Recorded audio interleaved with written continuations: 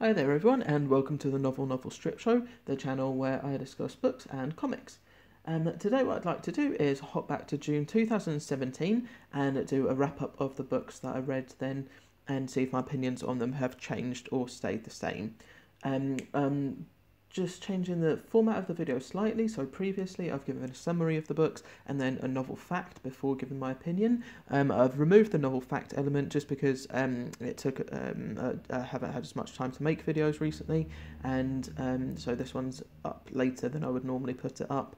And yeah, also I find it makes the videos that much longer, so yeah, and I'm not too sure how much it adds, so I've removed that element of it so I can make it more quickly. If you do miss it though, if you found it interesting, then please do let me know and I'll start doing it again. In the meantime though, let's just crack straight on. This was a really good month for me. Originally when I read all of these books, I rated all of them 4 or 5 stars on Goodreads, so quite excited to do this video.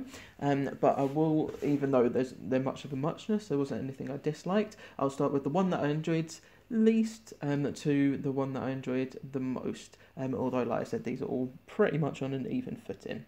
So I'm going to go ahead and start with Warhorse by Michael Morpurgo. So for a brief summary, we follow Joey, who's a horse. He's bred on a farm and he's very attached to the farmer's son, Albert. And what happens is the war comes, World War I happens, and Joey is sold to become an army horse on the Western Front. But he always, aches to go back to Albert because they formed such a strong bond and connection. In terms of what I thought then, I really enjoyed this book. As I said, I enjoyed everything that I read this month. I think, first of all, it's definitely written for younger reader. I don't believe Michael Morpurgo does anything for adults. A lot of his books are aimed at a younger reader. Certainly all the ones I've read have been. Having said that, I knew it was aimed at a younger reader, so I was expecting the language to be very, very simplistic. Even though books that are normally aimed at younger readers with simplistic language tend to annoy me and they're not really my thing, I thought I'd give it a try. And I'm very glad I did. So even though the language is very simplistic, and I did encounter some problems with that, so it made it harder to read quickly because there's important information conveyed in just a very small amount of words. So I remember when I was reading, I had to keep stopping and going back and making sure I was reading every single word and sentence because it turned out that just in a few words, a character had died and I'd kind of missed that, and then I was like, wait, what's happening? And then I had to go back and read. Oh right, he's just died. Oh, that's really sad. And yeah, not something I was expecting. But despite that, I think I even enjoyed it more because that kind of simplistic narrative fits it being told from the point of view of a horse, where you'd expect the language used to be quite simplistic, etc. So yeah, despite all that, it really did move me, and I felt quite a strong connection to the characters. And I do think it is a sad book. It's not a feel-good book, so bear that in mind when reading it as well. But yeah, it was definitely very moving, and I think that's quite impressive. Normally that kind of simplistic, childish language really does put me off. So if you can write in that style but still move me, and make me feel emotion, then that's something that really impresses me. So I gave this 4 out of 5 stars when I read it, and I think I would definitely keep that the same. Next up then, I read The Mysterious Affair at Styles by Agatha Christie. So for a brief summary, this is the first appearance of Hercule Poirot. He, in the novel, is a retired police detective, but when a wealthy heiress is murdered, he decides to come out of retirement and kind of work privately to solve the mystery of her murder. So in terms of what I thought about it, I really enjoyed it. I'm yet to read anything by Agatha Christie that I don't enjoy, to be honest. I find her works are very, very easy to read. And if I'm in a reading slump, normally reading something by Agatha Christie or by Arthur Conan Doyle, I find it a really easy way to get back into reading in general.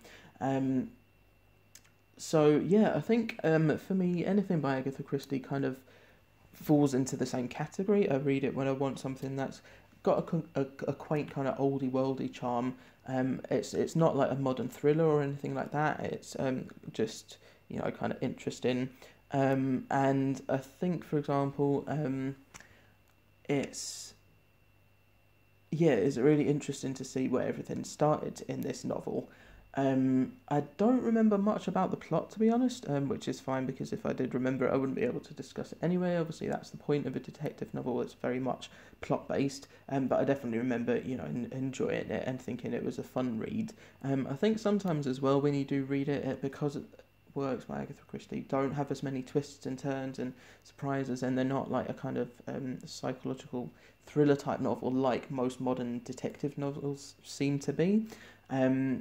It can be perhaps a bit underwhelming, but I definitely love it, and like I said, I appreciate it for that kind of old worldness and seeing what kind of she effectively started the genre, and it's just really pleasurable to read, very simple to read as well, but not oversimplified or anything like that. It's not patronising to the reader.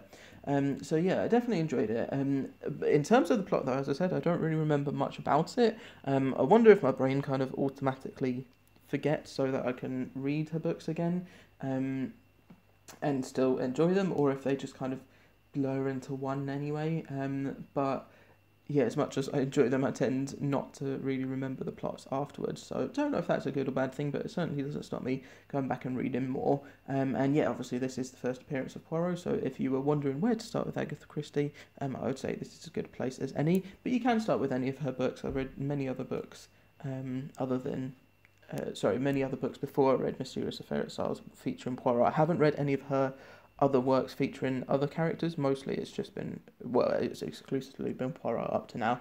So if you've got any recommendations of anything else by her that I could read that doesn't feature Poirot, then I'd be very interested to do so. It just happens that everything I've read so far has featured him. But yeah, great book, and I recommend it to anyone who enjoys things by her and kind of older sort of murder mystery type things.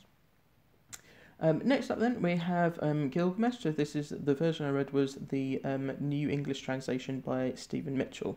So this is a new version, and he in the introduction, which I only touched on briefly, he makes it quite clear that this is a version, not a translation, because he doesn't speak Babylonian or Akkadian or Sumerian, which are the three kind of languages that the original versions were written in. So he's used other translations from, if I can remember rightly, just English translations. He's read many English translations, and then formed a new version of the story using those translations. So he calls it a version rather than a direct translation, because he's worked with other people's translations. So yeah, it tells the story of Gilgamesh, the king of Uruk, and he goes on various journeys, but principally it's to find the secret of immortality. So in terms of what I thought about it, again, I really enjoyed it. It's, for one thing to notice, it's actually quite short. So it's a 292-page book. However, only 131 of those pages are the actual translation. So the rest is introduction, which I didn't read all of, and then there's notes, which I did flip back to the back of the book as I was reading it, when it was mentioned that there was a note. And I found it quite interesting. There's also a glossary as well, which I think I did reference sometimes, but it's not an essential part. But yeah, basically it is going to be something you can read really quickly. It is written in verse as well, so it's even shorter than a kind of 131-page novel would be. So it's a very quick read. And yeah, overall, when I think back to it, what I remember enjoying most about it is the imagery and sense of colour. Colour is something that appeals to me a lot in terms of like the art I like. A lot of the time it's very colourful, and so if a book can make me picture a lot of colours and kind of vivid scenes, then that will very much interest me. But yeah, there's also kind of the relationship between people, etc. as well, and family and things like that. That's also interesting as well. So yeah, originally I gave it 5 stars, and I actually popped it on my favourite shelf on Goodreads. I have removed it from my favourite shelf now. I think having read more, it doesn't quite live up to some of the other books to deserve a place there, but I still really enjoyed it, and I still definitely recommend it.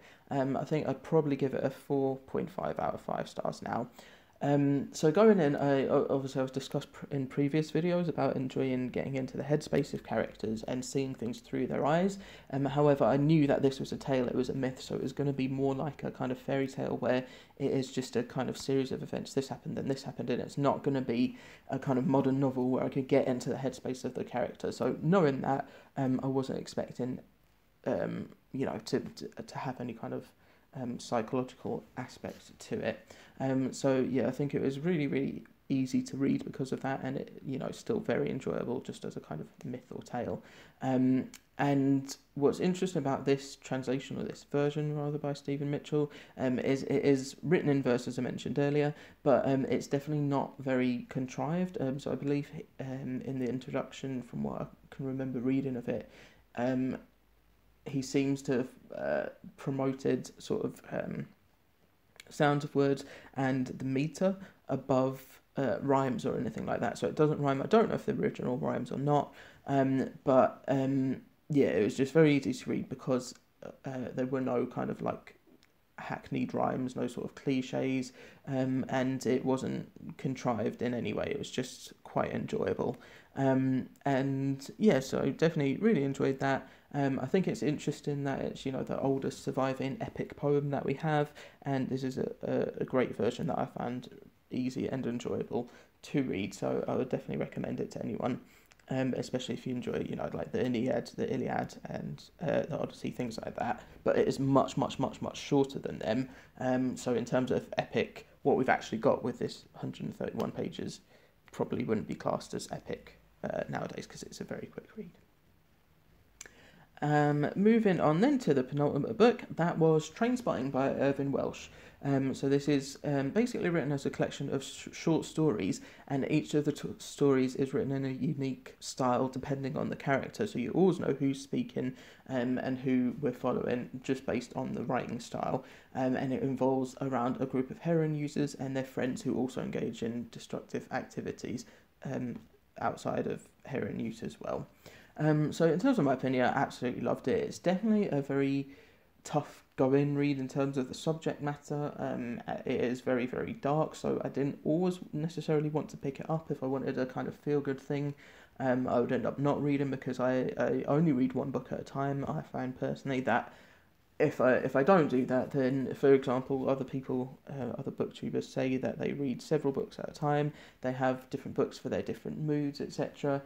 For me, I would just always go for, if I have the option, I would always go for the easy read, I would always go for the light-hearted thing, and I would kind of just end up never reading anything darker or anything that was a bit heavy or anything that was a bit more complex or difficult, and I'm very much like that, so I'd rather just stick to one book and get it done, but that did mean, unfortunately, with Trainspotting, sometimes I just wasn't in the mood, so I'd watch a film or something instead, so it did take me a little bit longer to read because of that, but I do definitely think it's a very well crafted book. So as I kind of touched on in the brief summary, it is written from each chapter, if you like. They're more like short stories, or like little vignettes. They're written in a very specific style, depending on who it is that we're following at that point, whose point of view it is that we're seeing the events through.